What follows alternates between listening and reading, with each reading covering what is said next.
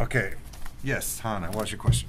So when we were in 2 and we learned about, secondary dominance and then chord modulation into a new key, we had Dr. Myers always said there had to be like a common chord before you modulated.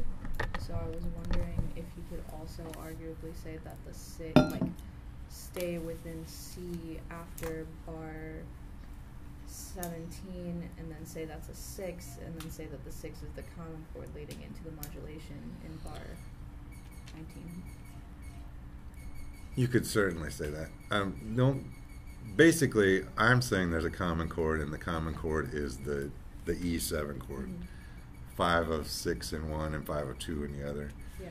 The reason I like, I don't know. He just I don't know. I feel like the common chord was a lot more limited than that, since it's a 5/7 of 6 being a modulated chord, not modulated this is one of the gray areas. Different analysts would choose different places for the modulation. Gotcha. I'm trying to get I'm not saying that's wrong. If you did it on a test, I would think it was right. Okay. I think this is a slightly better answer because of that quarter note. As soon as I hear that quarter rest in the previous line, that quarter rest at the end of or the middle of bar 16, to me that quarter rest is like such a dividing line. It's a beat of silence in an otherwise non-silent piece. Because couldn't you also consider this almost a half cadence since it kind of ends right there and then it starts into that E? You're kind of having a half cadence because that 5 chord, the next real chord you get is 6 in the key of C.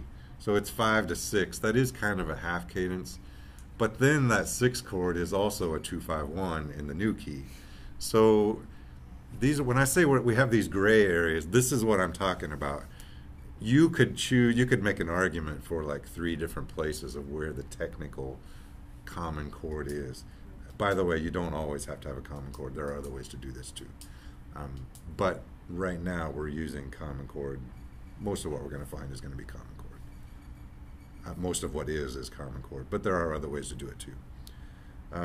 I like changing here because as soon as I hear that quarter rest, there's a whole beat of silence, and then I get 2 souls, like isolated soul up in that melody, setting up something new, and then I get a chord that doesn't belong in the old key.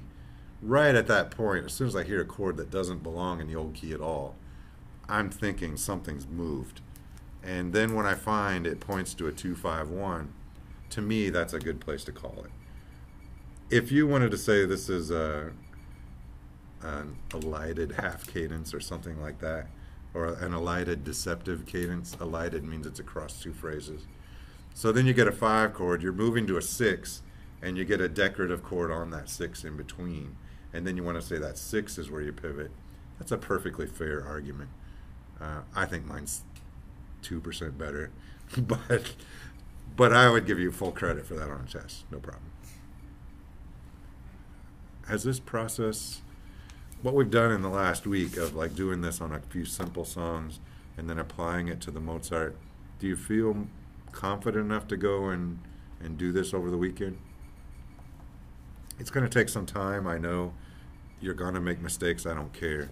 But what I'm trying to show you is if you come in next Monday having fought with all the demons that you have on page 2 and coming to a conclusion where I think this is the answer, then when we come into class, we're going to do exactly what we just did here on Monday, except instead of you just discovering everything that I give you, you've already fought with it. You understand the questions, and then you're going to get the answers, and it's going to illuminate a lot of things that you right now are confused by.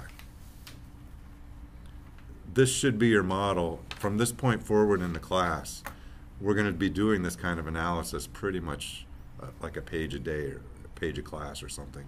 And you should be trying to come in with that same level of having wrestled with the problems before we start the class. Then that's the best way to learn. You already understand the problems, you know what you don't know. Then when you get the answer, it connects things in your brain That's the best way to learn this esoteric analysis stuff, in my opinion. I have no concept of time right now for where we are. 2:30.